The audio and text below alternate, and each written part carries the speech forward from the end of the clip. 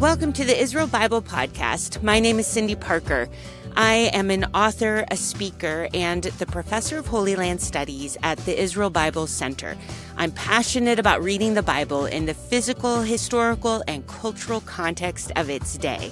In this podcast, I'd like to invite you to join me as I sit down each week with other faculty members of IBC to discover new aspects of the Bible.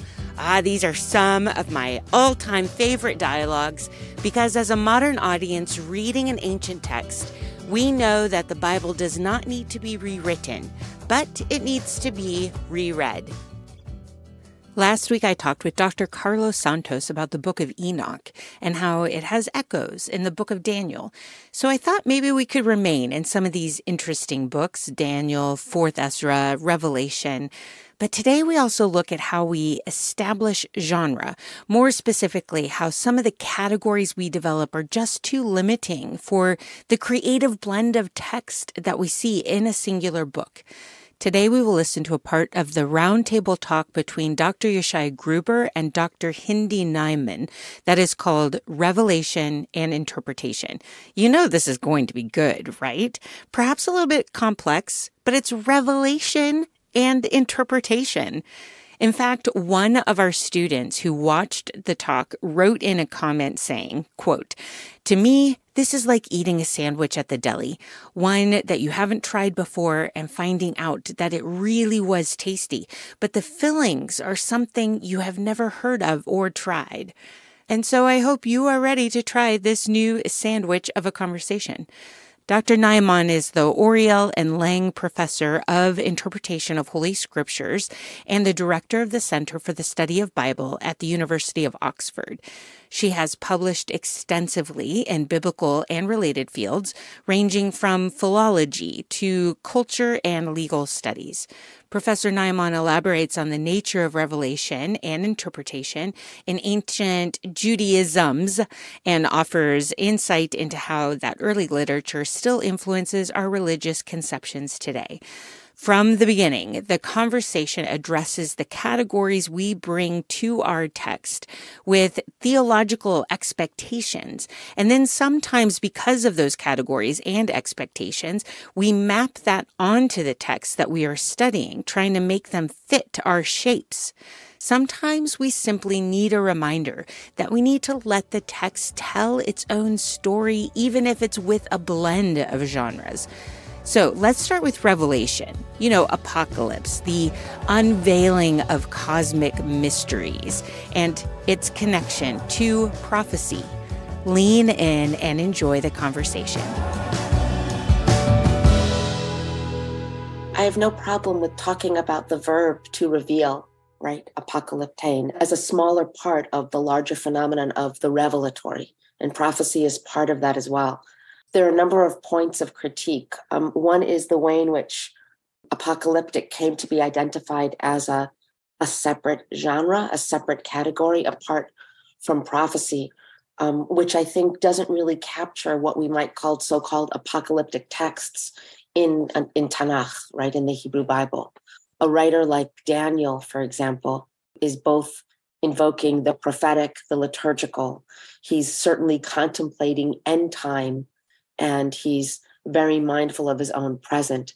But I think to talk about an entire movement that's swept away by apocalyptic seems to obscure more than it illuminates, as I've written in a number of different places. Or another text like 4th Ezra, which has been called an apocalyptic text, is just as easily characterized as a sapiential text, a wisdom text, a liturgical text, a text that's obsessed with recovering and repeating, like Mishneh Torah, like Deuteronomy, the law, and making sure to be able to preserve it and to portray it. And Ezra himself is called a prophet in 4th Ezra, in chapter 12, verse 42 of 4th Ezra. So for me, I think continuity as opposed to discontinuity with respect to the prophetic is very important. And another aspect that I've written about quite a lot is thinking and rethinking what we might mean by Sof Hanevuah, by the end of prophecy. Is prophecy transformed and redefined in the hands of the rabbis, or does it actually die to the rabbis into the history of Judaism? And my answer is that just like the law continues to be vibrant and dynamic for early Christianity, so too the prophetic call and inspired interpretation and the history of Moses, of David, of Jeremiah continues to be alive and present to the rabbis and beyond. I just think apocalyptic is one aspect of the revelatory.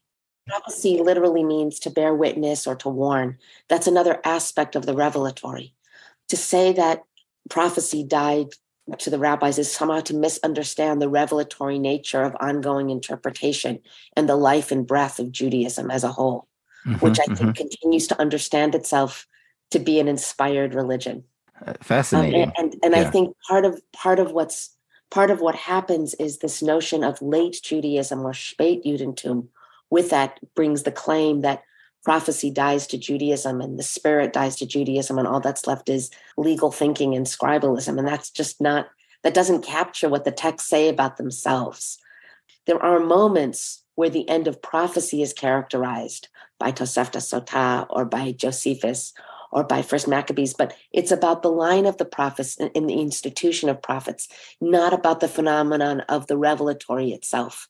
The interpretive project is essential to all of prophetic writings, including these apocalyptic notions. Angels are all over prophetic and even historiographical texts. So some of the problem here, I think, is the categories that we bring to the texts that are already complicated by theological expectations that the history of the field of biblical studies and more generally the scientific study of Judaism, Wissenschaft des Judentums, brings with it. And then we superimpose it on a past and we talk about our categories as though they're real for ancient Judaism. And that couldn't, sometimes it maps on, but generally that's, we have to give ourselves the space for the texts of ancient Judaism to tell their story without being co-opted by their story, without believing in the, forces of light and the forces of darkness are getting kind of, torn to pieces by the fear of, Elijah and the prophets. We both understand and we teach, but we also need to understand what the texts are saying about themselves. And they're not telling us that that revelation or inspiration has died to this tradition at all. Quite to the contrary, there's this intermingling or even convergence of claims around the oracular or the revelatory or the prophetic, which are interlinked in the world of paganism, of Christianity, and of Judaism. And I think in order to study any one religion, we have to study the phenomenon of the oracular in all three. So this is an interesting take on apocalyptic or revelatory writings, of which we have a lot in the 2nd century BCE through the 2nd century CE. So in the roundtable talk, Dr. Gruber then asks about one of Professor Najman's specialties, 4th Ezra, which contains a lament over the destruction of Solomon's temple. While that is the content of the book, most scholars think that the writing dates to the time after the destruction of the Second Temple, especially since it contains visions and glimpses into the heavenly realm and interactions with angels. And this led to an interesting conversation about the definition of time periods, especially the term Second Temple. Yeah, well, let me begin by just saying how deceptive the term Second Temple Judaism is, because we know, I think you'd be very hard pressed to find a scholar that said that 4th Ezra was written before the destruction of the Second Temple. Everyone would acknowledge that it was written after the destruction of the Second Temple. What I want to say is that it's quite characteristic of what we would call Hellenistic period and late antique historical Jewish texts from the period. Not all of the texts look like this, but Zechariah, Daniel, Jubilees, 4th Ezra, the Syriac apocalypse of Baruch, and many other texts, 4Q mysteries, 1st Enoch and beyond, Hechalot. So they're Jewish texts that are only preserved in early Christian materials, but also a book like Revelation that really shares a lot of features with a text like 4th Ezra. So what I would say is that a number of the features of 4th Ezra located in this period of late Hellenistic Judaism and late antiquity. And it's also participating in pagan and Christian themes, as well as Jewish themes of the period. I think in a very simple way, Fourth Ezra is writing itself into this collection and self-authorizing, which is, by the way, not so unusual. I think we see this in many texts across the prophetic and sapiential materials in ancient Judaism, from Tanakh all the way through the Hellenistic period and beyond. But the only reason why I push back on Second Temple is, first of all, some of the texts that we call Second Temple are actually written in diaspora. They're not necessarily land of Israel, but even more than that, it's a historical period that locates influences and contributes to the shaping of Judaism in this golden age. I don't think it's an age of humiliation or assimilation. I think it's an age of vibrant and vital tenacity and survival. And Fourth Ezra, I believe, is part of that story of overcoming what is almost certainly a reaction to the decimation of the Jewish people in the aftermath of the Bar Kokhba revolts in 132 to 134. I mean, many people from the discussions of Adorno after the Shoah to discussions of how to date and when to date Lamentations, I think most scholars, especially informed by trauma studies and psychoanalysis, will argue that descriptions of trauma and destruction are not written in the immediate aftermath of destruction. And there's a kind of paralysis and silence in the face of destruction. I wrote about this a little bit in the language of Eich Nashir et Shir Adonai Alat Mat Nechar. Is it possible to sing a song of God on foreign soil? And I took this in part as a question: is it possible to sing again, to speak again, to utter again in the face of destruction? And I think the Book of Lamentations itself, Eicha, also is reflecting on the possibility or the impossibility of speaking in the aftermath of destruction. And Fourth Ezra, the protagonist in Fourth Ezra, who's called Shealtiel, he's called Ezra. Sometimes he seems to be Daniel or better than Daniel, or he's a Jeremiah figure at the very end. He seems to be like Moses again.